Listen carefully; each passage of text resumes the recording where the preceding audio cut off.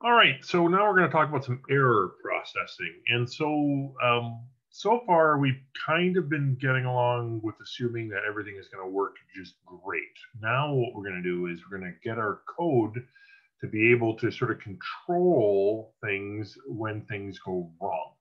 So what I thought I'd try to do is do one of the more common errors, which is when you try to open a file that's not there. So we just talked about files and in quite a few of the other videos. So now we're going to talk about trying to open a file that's not there.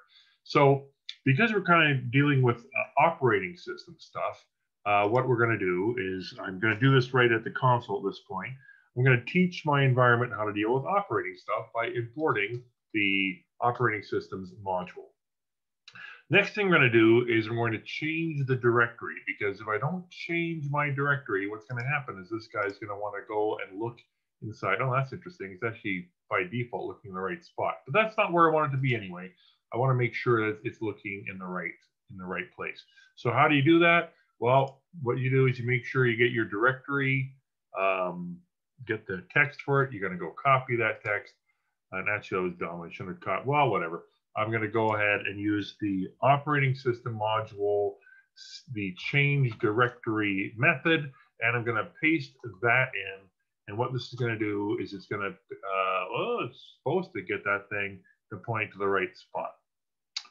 Now, I wonder what's going on there. Oh, I bet you I got a copy paste thing going on. I don't know. Let's go ahead, not too far into the video. Maybe I can just say, forget it and try something. No, you're still going to do that. Ugh. Okay, so notice it's saying Unicode, blah, blah, blah. Oh, geez Louise. What did we learn a few videos ago? These slashes here, kind of like the slash n, it's looking to do, like the slash n would do a new line, slash t would do a tab. These slash d's, it has no idea what to do. So what I need to do is I need to basically double slash them. So let's go chdir, open quote, paste, close quote, sure, but go back in here and put 2 slashes in. This is only if you're in a Windows type operating system, but I'm not going to bother talking about it. I'm just going to do that and then hit the enter button. And now basically it knows what that current directory is.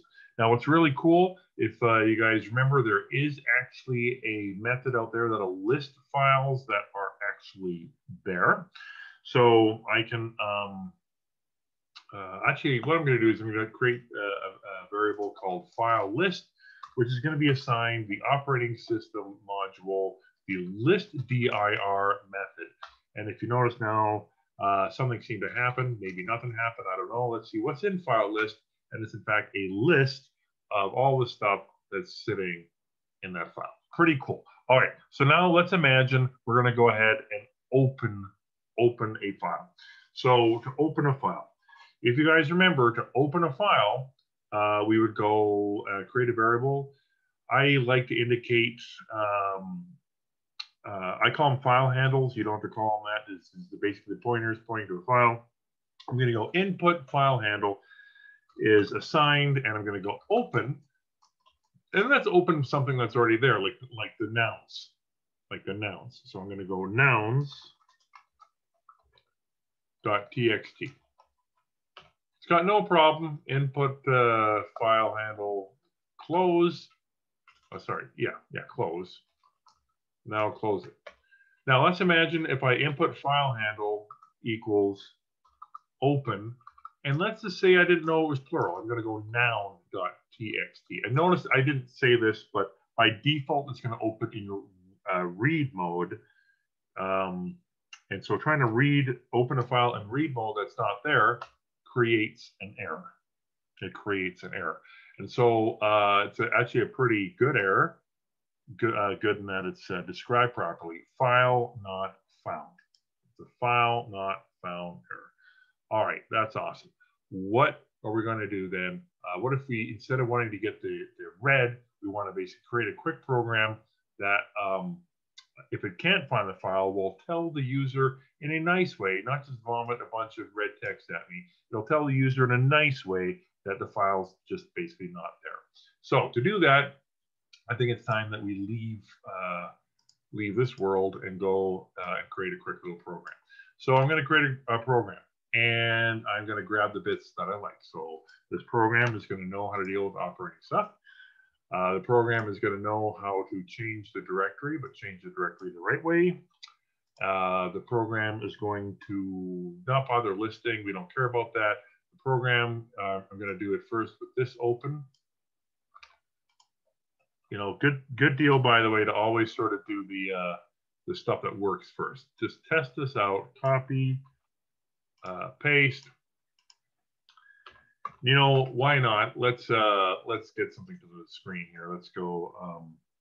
The string of nouns is assigned the input file handle dot read. It's going to read the entire file into there, and then we're going to print just because why not? Okay. So let's get that thing going. Let's run it. It's going to say, hey, you got to save it. I'm going to say, sure. Why don't you save it? As I'm just going to say demo for this one, demo, and it didn't work. It didn't work because that's not defined. Oh, Grant, of course, that is, yeah, I don't know, man. I don't know what happened there. What, did I just all of a sudden forget about parentheses? I don't know. All right, that's fine. Let's go ahead and run it again. Run, go, and there it is. It printed off the contents of nouns. Nouns looks like that. All right, so good deal. So that's what it's going to look like when it works. Let's throw this out, by the way, and let's go back and just take my program. And what happens now if we go and say now? We go run, run, and so now what we're seeing is there's the error, and we're going to try and trap that error. Now, rather than, do I want to keep it hard-coded?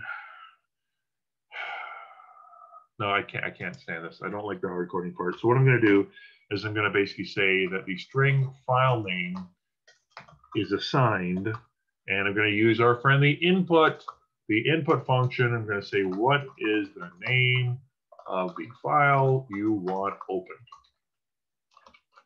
Space, boom, boom. All right, so then this guy is going to go into there, because remember, inputs return a string. Let's run it now. I'm going to go run, go. I'm going to put in the right one, nouns.txt.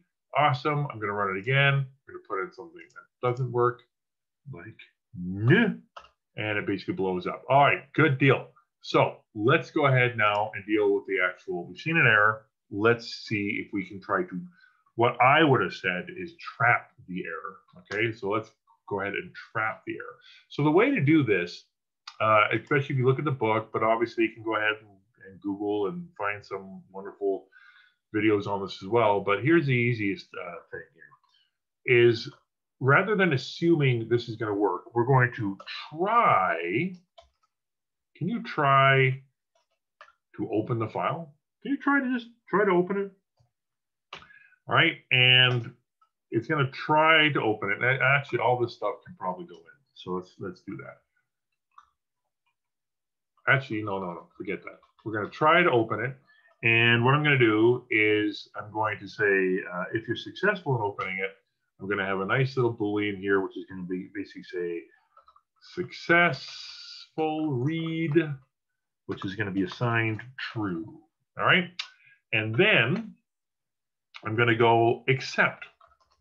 So it's going to say accept, and accept what? Well, the error you saw was file not found error.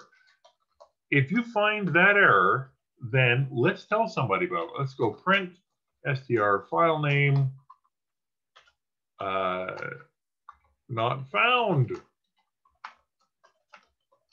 Cool beans. And the other thing I'm going to do here is I'm going to go successful read is assigned false.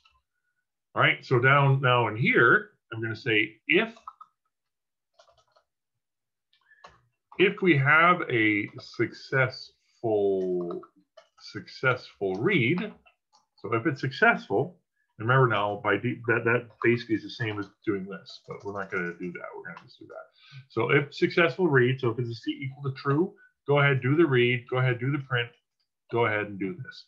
All right, do the close, right? There's no reason to close a file that couldn't open. So we'll just have it if it's a successful read. Let's go run, and we're going to go, and we're going to put in the one that works, nouns.txt, and it worked. Awesome. Let's go ahead and put in the one that doesn't work, run. We're going to go in, and this time, in not found. That basically is exception handling in a nutshell. Now, I'll tell you, there's one other thing you could do with exception. Well, there's quite a few, by the way. There's quite a few things you could do. Like if you know the name of the error, you can trap it, right? With any of these, you can say except that, and you can have another thing for except value error or whatever. But let me show you what would happen if you, let's imagine that we want to basically make sure that the file, we basically want to cause an error. I guess what I'm going to show you is going to basically show you causing an error. So I'm going to say if the string file name is equal to nouns.txt. So if it's equal to nouns.txt. Now I can just go print if you want, like don't pick.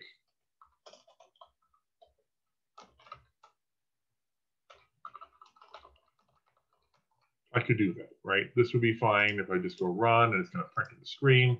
So let's go nouns.txt, and right there's my don't pick nouns. But what if I want something a little bit more severe? Well, what I could do is I could say do a print, but then I can also create an error. And what happens? You don't so much create an error, but you raise them. I'm going to raise a value error.